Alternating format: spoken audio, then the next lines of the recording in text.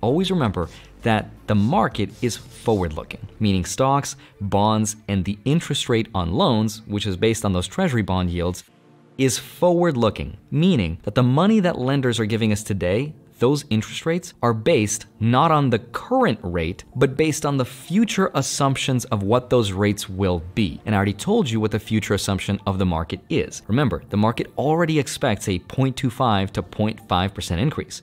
So the loans they're giving out today are already based on that future rate.